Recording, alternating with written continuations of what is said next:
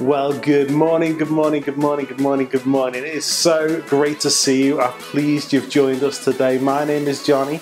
My wife Tasha and I have the honour and the privilege of leading Liberty Church London together. You're going to meet her a little bit later on as she continues our teaching series as we deep dive into the book of Mark. I am super excited because 4 weeks today, right now, at this time in 4 weeks, we're going to be back in the Jazz Cafe in Camden Town, in person, relaunching services where we can see each other face to face. I am pumped. I cannot wait. If you haven't had a chance, please, please, please, please, please reserve your tickets like now, like right now. It's going to be limited spaces because we're keeping social distancing up. So go to our website, libertychurchlondon.com, and save your seat. Or you can just click in the link below, just down there. You can click to go to the right page and save your seat. But maybe don't just save your seat. Get in touch with some friends, some family, some neighbours, some colleagues. Don't come alone. Bring them along too. We're going to have a fantastic Sunday. But we're also going to have a fantastic Sunday now. We're going to go over to Andy, who's going to lead us in some more worship. So I'm going to hand it over to Andy. Let's turn the volume up, maybe hit full screen, and let's worship God together. Wherever you are, let's lift up our voices and our praises to Him.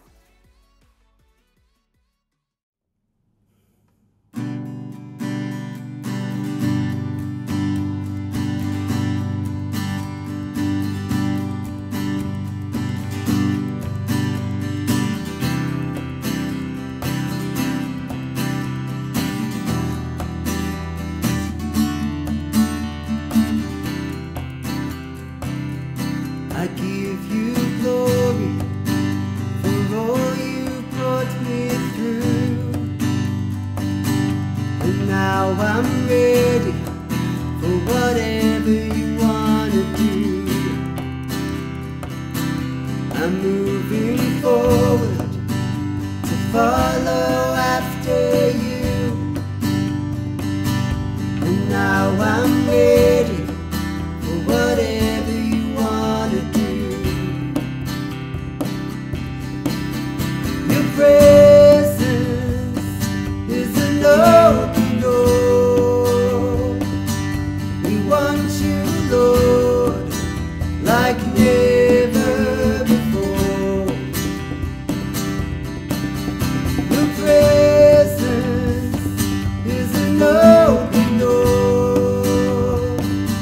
So come now, Lord, like never before.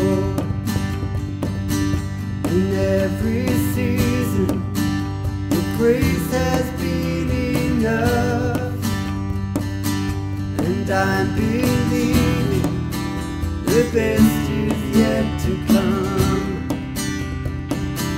The cross before me, my hope on things above, and in you, Jesus, the best is yet to come. Your presence is an open door. We want you, Lord, like never before. Your presence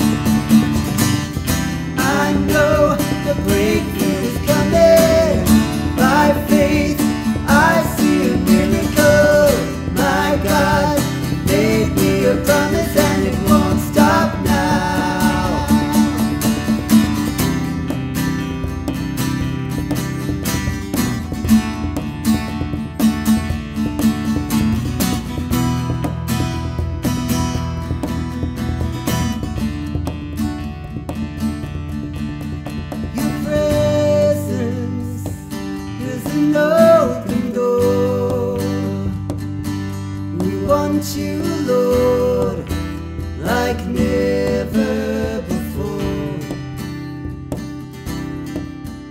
Your presence is an open door. So come now, Lord, like never before. Your presence is an open door.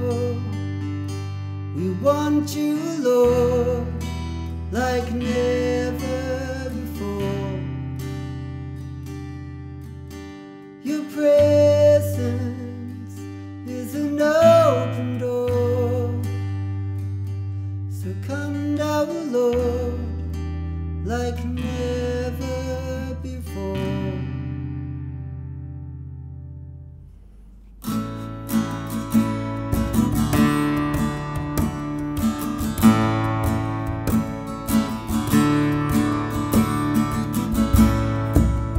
Are you hurting and broken within, overwhelmed by the weight of your sin? Jesus is calling. Have you come to the end of yourself? Do you thirst for a drink from the well? Jesus is calling. Oh, come to the altar. The Father's arms are open wide. Forgiveness was bought with the precious blood of Jesus Christ. Leave behind your regrets and mistakes. Come today, there's no reason to wait. Jesus is calling. Bring your sorrow and trade them for joy. From the ashes a new life is born. Jesus is calling. Oh, come to the altar. The Father's arms are open wide. Forgiveness was bought with the precious blood of Jesus Christ.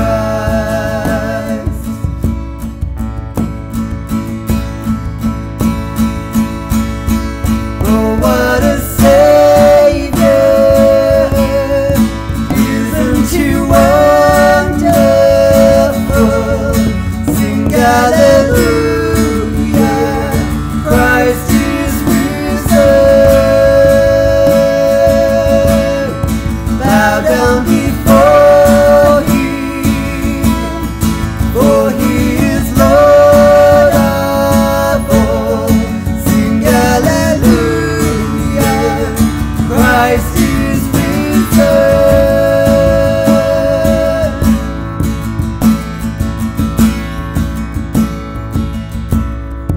Oh, what a Savior! Isn't He wonderful?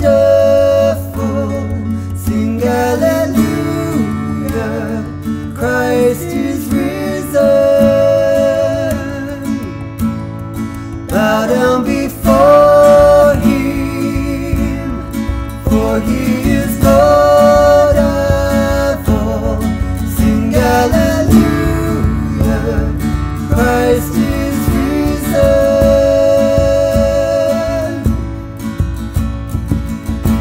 Oh, come to the altar.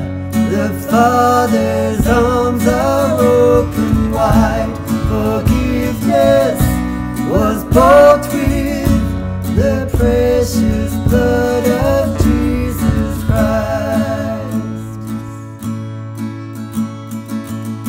Oh, come to the altar. The Father's arms are open wide. Forgiveness was bought with the precious blood of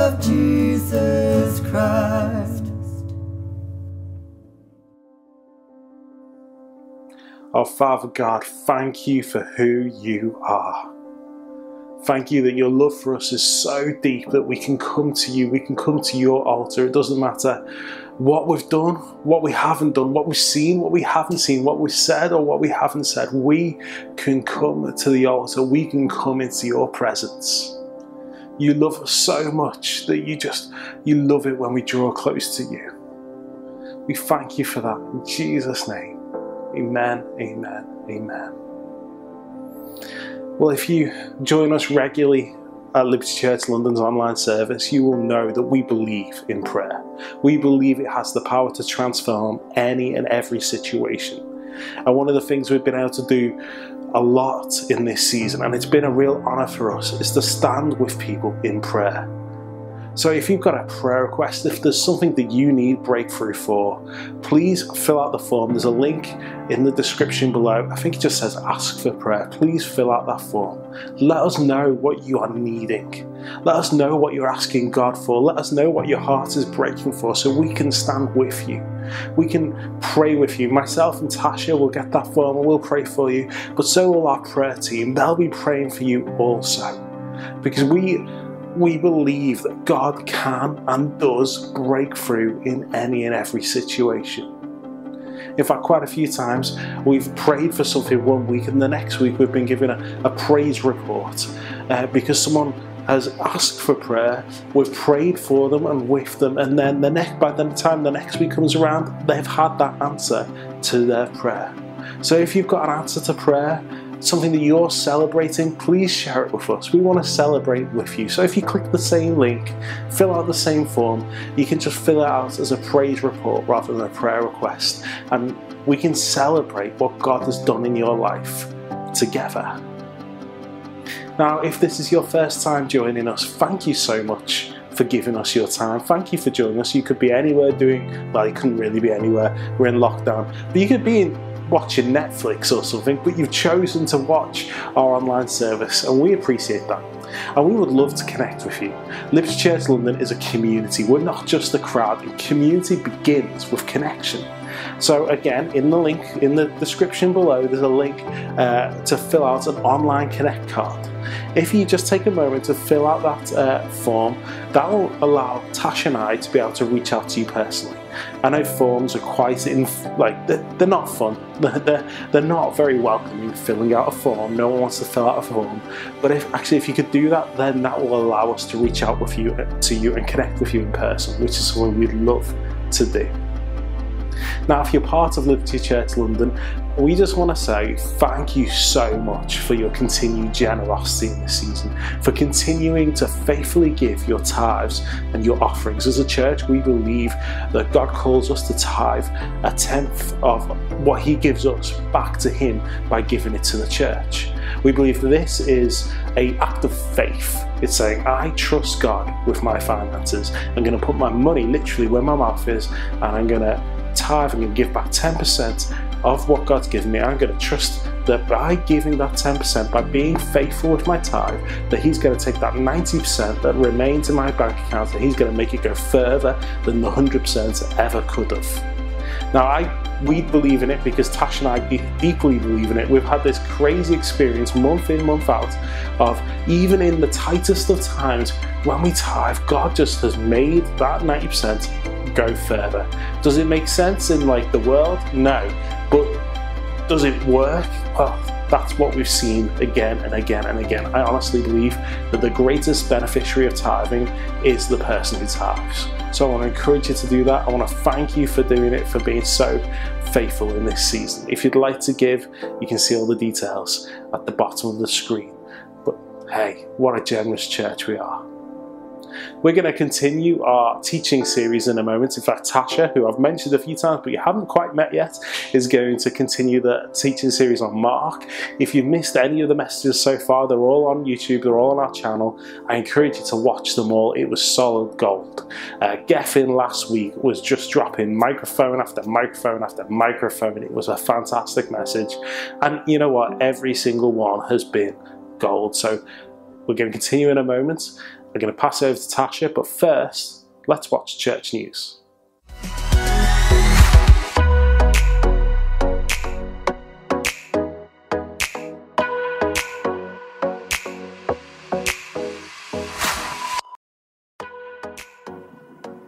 Well, hey there church, I have some big and exciting news. We are going to be regathering as a church on Sunday the 18th of April. We would love you to join us at the Jazz Cafe in Camden Town. We are super excited to meet. It's going to be great to see each other's faces, or at least eyes, because we're still going to have masks on. We've tried to move at the speed of health throughout this entire pandemic, and we feel that the 18th is the right date to reopen. Many of the restrictions are loosened on the 12th of April, so it's going to be a great time with London beginning to come back to life again. We hope you can come. There's going to be a full regathering plan on our website if you want to check out all the precautions that we're going to continue to be taking. One of those precautions though, and this is vital, is we need to pre-register. We would like everyone to come, but everyone does need to pre-register because sadly there are only limited spaces. So pre-registration is on libertychurchlondon.com and it is open right now. So please go and sign up, sign yourself up, your friends, your family, whoever is going to be joining us at the Jazz Cafe. We want to make sure everyone's pre-registered, everyone feels safe, and everyone is ready to gather together again, to worship again, to be community again. Oh, I am super excited. I hope you are too. Roll on the 18th of April.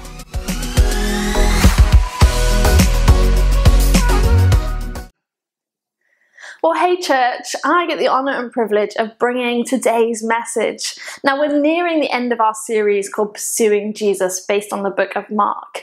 And we are passionate about pursuing Jesus' ways together here in London. And I want you to join us as we do that. The book of Mark is an extraordinary account of Jesus' life, ministry, death and resurrection. And so what better way to learn about how to follow Jesus than to learn from the man himself through his stories, his teachings, his actions, all the way through the book of Mark. Well, in a moment we're going to be going through chapter 10 together, but can I encourage you to read the book of Mark with us? We have a daily Bible reading plan that we've been going through, and even if you've missed out on the last few weeks, why not join now? Can I encourage you that reading the Bible, not on a Sunday, so throughout the week, can really transform your faith? So let me encourage you to take that up this week. So we're going to go into the book of Mark together. We're going to look through chapter 10 in a few different chunks. Now in chapter 10 we see an account of when a few interactions with Jesus and the disciples, and these interactions help to clarify why Jesus came and how we can truly follow him. You see, when he came to the earth, he really switched things up. You know, for the disciples and the powers that be of the day, he really flipped everything on its head. And even today, 2,000 years later, we often read some of the things that Jesus said, and he's just flipped everything upside down. And so today, it's the same. And he starts out with a surprising story, a surprising encounter with a group of children. So let's read together Mark 10, 13 to 16. And it says this. The people brought children to Jesus, hoping that he might touch them. The disciples shooed them off, but Jesus was irate and let them know it. Don't push these children away. Don't ever get between them and me. These children are at the very centre of life in the kingdom. Mark this. Unless you accept God's kingdom in the simplicity of a child, you'll never get in. Then gathering the children up in his arms, he laid his hands of blessing on them. Wow, not only did Jesus just rebuke the disciples, but then he told them that they should be like the people they didn't even think were worthy of being in his presence. Wow. You know, I have 2 kids, and I believe kids are a huge blessing and gift from God. They are cute and adorable and fun, and they bring so much laughter to my life, but they are still kids. And I still find it strange that Jesus calls us to be like them. You know, my kids, and I'm sure if you've been around kids at all, will always ask the question why. Not once or twice, but like 100 times. They have no idea of the concept of personal space, one thing I've struggled with a lot in this last year. You know, they say the funniest things, and sometimes it's really sweet, but they also say the most embarrassing things. You have to be so careful about what you say around children because they will repeat it. You know, they're not independent, they need help with lots of things, and yet Jesus asks us to be like them. Why? because a kid's faith is simple. It's a simple faith. It is humble and it trusts. And that's what Jesus wants from us. The children came to Jesus with their wants and their needs, and they came wanting a blessing from him. They weren't afraid to ask for what they needed, for what they wanted. You know, my kids are not afraid to ask for things. They come up to me, JJ particularly will want a snack every 5 minutes of the day. And if we go for a walk, 5 steps later, he's already ready for a carry. And he's not afraid to ask for it. He might get a no sometimes, but a yes others. But he's not scared of asking for it. He's not prideful. He's not trying to push through. He's humble enough to say, hey, I need help. You know, Jesus wants us to be like that with God. He wants us to go to him and ask for what we need. We don't need to willpower our way through our life. We don't need to put a mask on to pretend that we're all okay. We don't need to be afraid of asking for what we need.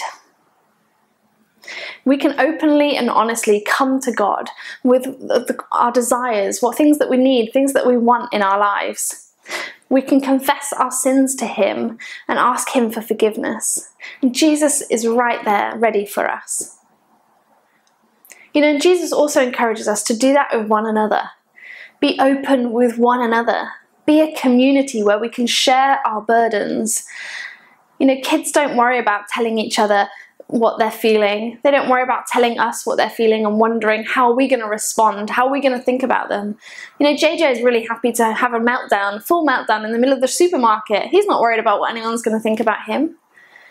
We need to be open enough and humble enough to say, hey, I need help. Not just to Jesus, but to each other. And at the same time as being humble, a child's faith is simply trusting. I had a conversation with JJ the other day when I was putting him to bed, and he said to me, Mummy, if I have a bad dream, I will pray to Jesus and he will take it away because he lives in my heart. It's just so sweet.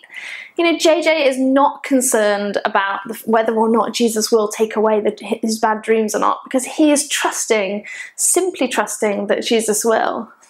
He's not worried about whether he said the prayer eloquently enough. He's not worried about whether he's been a good enough boy that week or he's served enough in the ministry of the church. He just knows that when he asks Jesus to take away his bad dreams, that's going to happen. The older we get, the harder it is actually to just trust simply. I know I often struggle with trusting in things and wondering, is there a catch? Is there an asterisk or an exclusion that counts me out?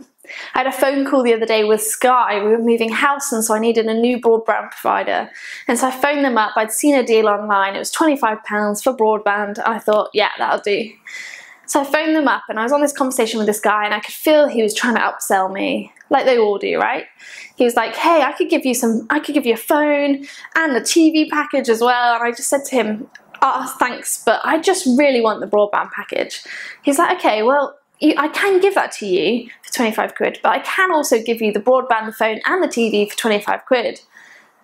My initial reaction is, okay, but what's the catch? I said to him, what's the catch? There's got to be a catch. Why would they both be exactly the same?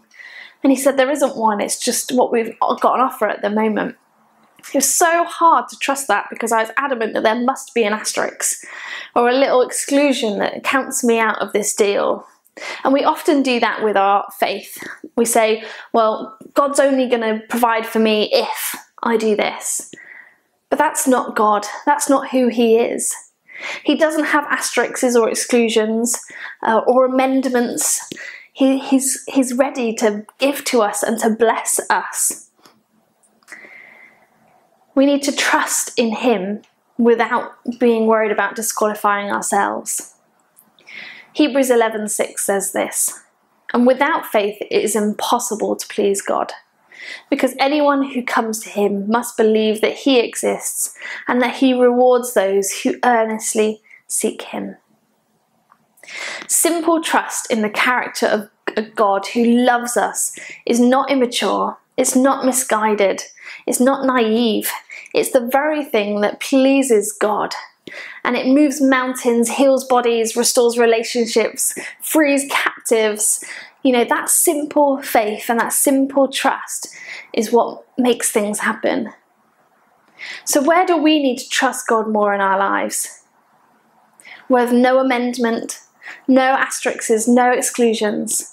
Where do we need to let him lead us and stop disqualifying ourselves with things that we think God is doing? Simple faith is simple, but it's not easy. And after the disciples got a lesson from the preschool, they came face to face with some obstacles that get in the way of simple faith. So let's read Mark 10:17 to 25. It says this: As Jesus started on his way, a man ran up to him and fell on his knees before him. "Good teacher," he asked, "what must I do to inherit eternal life?" "Why do you call me good?" Jesus asked. "No one is good except God alone. You know the commandments: you shall not murder, you shall not commit adultery, you shall not steal, you shall not give false testimony, you shall not defraud, honour your father and mother." "Teacher," he declared, "I have kept all these since I was a boy." Jesus looked at him and loved him. "One thing you lack," he said. "Go sell everything you have and give to the poor, and you will have treasure in heaven. Then come and follow me." At this, the man's face fell. He went away sad because he had great wealth. Jesus looked around and said to his disciples, "How hard it is for the rich to enter the kingdom of God." The disciples were amazed at his words, but Jesus said it again. "Children, how hard it is to enter the kingdom of God. It is easier for a camel to go through the eye of a needle than for someone who is rich to enter the kingdom of God." This man came earnestly seeking a blessing from Jesus, much like the parents and the children had done previously in the chapter. But instead of leaving with the blessing, he left discouraged. Why? Because of something, an obstacle that he had created was standing in the way of him receiving this blessing. The idol of wealth that we can often fall prey to as well. Many of us will read the words extremely wealthy, that this man was extremely wealthy, and therefore will disassociate ourselves from him. Well, I'm not wealthy. I've got bills to pay. I've got a student loan. I live with 4 flatmates. I don't have a Ferrari. I don't have a big penthouse suite in the city. And therefore, I can't have the idol of wealth. And so because we're not the J.K. Rowlings or the David Beckhams or the Richard Bransons, we think that we are okay and we're not going to suffer and fall prey to that idol. But actually it's not about the amount of money that you have. It's about the place in your heart that you put money. You see, it doesn't matter whether you have a big paycheck or a small paycheck, a big house or a small house. It's about the place of value you put money in your heart, and whether it brings you significance or purpose rather than Jesus.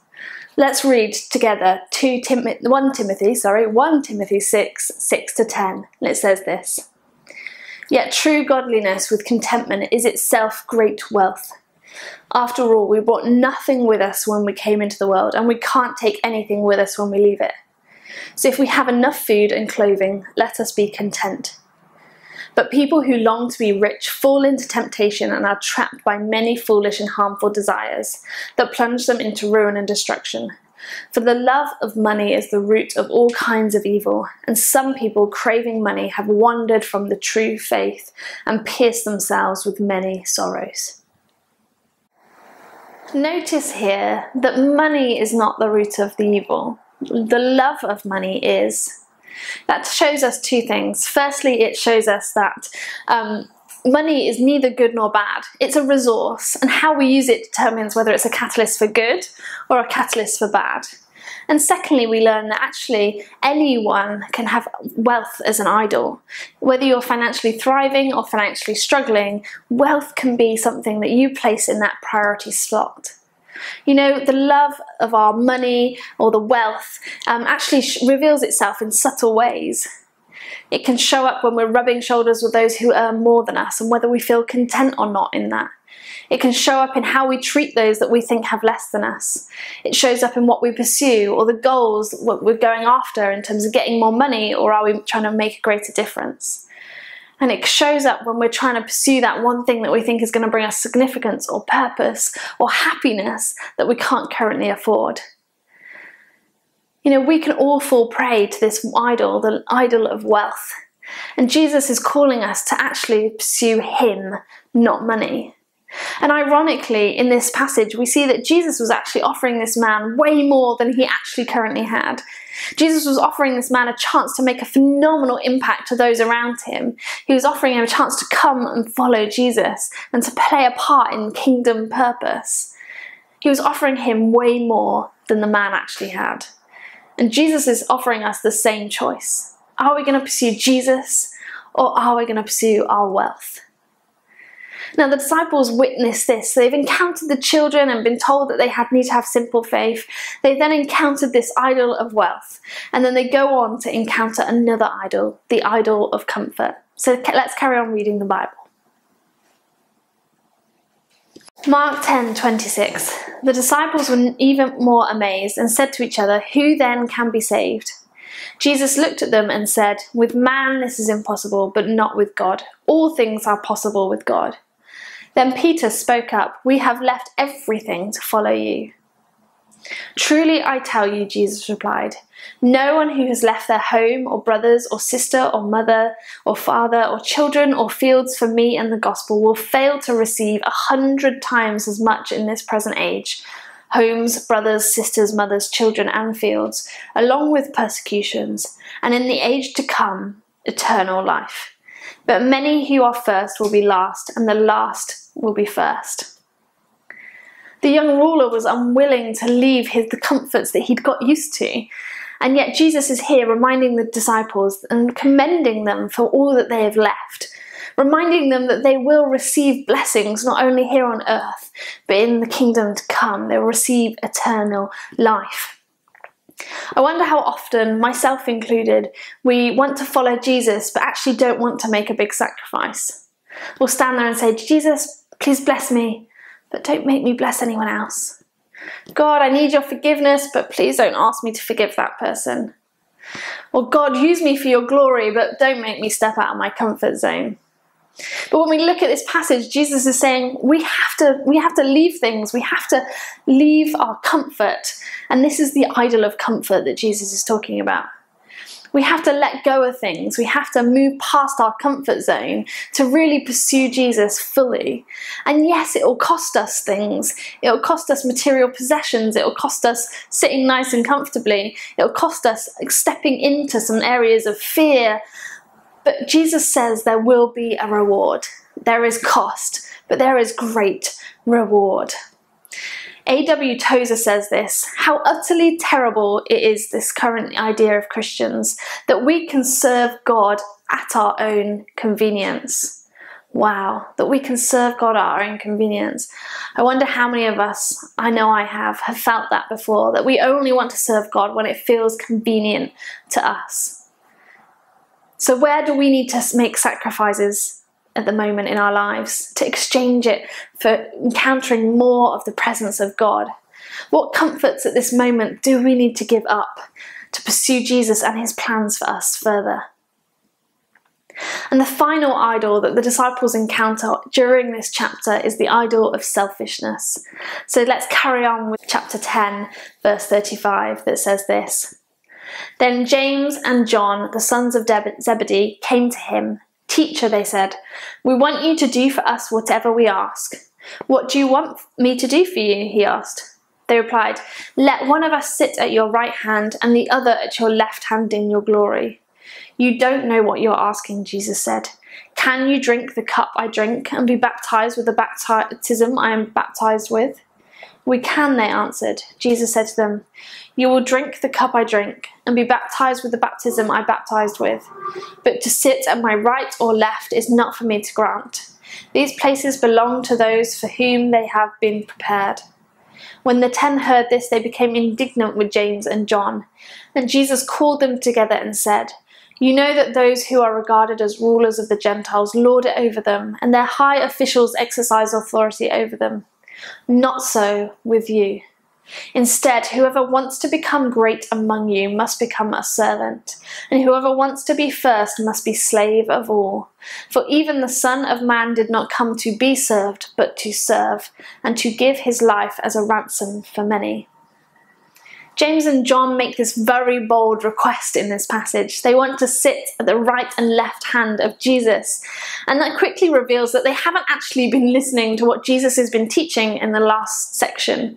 It reminds me of those times when I was a kid, and I'm sure you might have encountered this too, when you were sat in a class, maybe an English class, that was the one I generally did my daydreaming, and you look out the window and you start daydreaming, and then suddenly your teacher said, okay, get on with your task, and you're like, I can't remember what the task was, I didn't pay attention. And so you put your hand and sorry miss, what are we supposed to be doing? And it reveals to the entire class that you were not paying attention. That's exactly what is happening in this passage. James and John have just revealed that, hey, we weren't listening to that. We want prestige, we want power, and actually Jesus has been teaching about sacrifice and service. While describing his expectations for his disciples, Jesus uses two different words, diakonos and doulos. Now, diakonos is Greek and it means handservant, and that's the one that's found in verse 43. It basically implies a high-powered servant, someone who is an administrator for the house. It's a fairly okay place in the position of the hierarchy. It's not the worst, it's not the best. So it's all right for James and John, right? But doulos is different. It has a completely different meaning. This was an enslaved person. This was someone who had no standing, no rights, and they were subject to the will of their master. If the disciples want to follow Jesus and be first, then they had to choose to be a slave, to put Jesus first, to serve him and others before their own needs. Here's the great paradox of the gospel. In one sense, the gospel is all about you. It's about you. Jesus came to this earth to save you. Save you from the power of sin and death. He died on the cross for you. He rose from the dead for you. He loves you. He calls you. He chose you. He chooses you. You matter to God more than anything, more than anyone can ever comprehend. It's about you. And at the same time, equally, we are called to pick up our cross and follow Jesus, to not seek our own will, but to become more and more like Jesus, to put others' needs above ours, to understand that we're not the hero in our story, Jesus is, and that by following Jesus and living like Jesus, we encounter true salvation. It's not about you. It's all about you, and it's not about you all at the same time. And here we find that the disciples completely forgot that second part of the equation. They wanted power and prestige, and yet Jesus calls us to sacrifice and service. They were looking out for number one. Jesus calls us to look out for each other. So I wonder, where is there room for you to grow in serving others? Maybe it's in your marriage. Maybe it's in your family, or with a co-worker, or with some friends. Archbishop Desmond Tutu says this: do your little bit of good where you are. It's those little bits of good that put together that overwhelm the world. Let's return to having a simple faith today. Can I encourage you to do that? Can I encourage you to be humble enough to ask Jesus for what you need? Humble enough to release your burdens by sharing them with those around you? Can I encourage you to trust, just simply trust, to remove the asterisks and the exclusions that you have put on that disqualify you? And then can I encourage us to lay down our idols? Let's lay down the idol of wealth, of comfort, and of selfishness as we pursue Jesus together. Maybe today you've been hearing something about the fact that Jesus chose you and died for you to save you. And maybe today you're ready to make that decision to follow him by picking up your own cross and sacrificing so that you can serve him. Well, if that's you today, I'd love to pray for you. So can you just close your eyes and repeat after me? Father God, I thank you that you chose me, that you love me, and that you died for me. Today I choose you. I choose to follow you, and I pick up my cross to serve you as I walk humbly and trusting as I follow you. Amen. Amen. Well, if you made that decision today, can I be the first to congratulate you on making one of the best decisions you can make? Following Jesus is not meant to be done alone. It's meant to be done in the context of community. So can I encourage you to let us know that you made that decision today? If you click the link in the description below called Connect with Us, you can fill in the Connect card and let us know that you made the decision today. And we can reach out to you during the week and send you a Bible to help you as you follow Jesus. I hope you have a great Sunday, everyone. But let's remember to have a simple faith and to lay down our idols. Wow, Tasha, thank you so much for that incredible message. I feel encouraged, inspired and challenged all at the same time. If you made the decision today to follow Jesus, please do let us know. It may be the first time ever, it may be your first time in a long time, but we want to celebrate with you. We like to celebrate as a church. We also want to give you a gift of a Bible. So if you could go to the link in the description below and fill out that online Connect card. You may have done it before, but fill out again. And there's a button you can press which says, I made the decision to follow Jesus. Tick that button. Do you tick buttons? Press that button. And then Tasha and I will be able to send you a Bible. Now, you may have 100 Bibles at home already. We want to send you another one. Why? Because we believe when you make a decision to follow Jesus, it's worth marking the occasion. It's worth celebrating. So we want to send you a Bible to mark the moment that you said yes to following Jesus. But we also believe following Jesus isn't a one-off thing. It's a journey, and it's something that we don't do on our own. We want to walk that journey with you. So we'll also be able to help you to walk that journey following Jesus. Fantastic. Well, you've got another moment now to go and book your place or reserve your space for church in person at the Jazz Cafe in Camden Town on the 18th of April. Please do it now, like right now. I know you're thinking, oh, I might go get my dinner, have a cup of coffee. No, come on, it'll take you 3 minutes. Book your space and we'll see you on the 18th. But before then, we'll see you next week.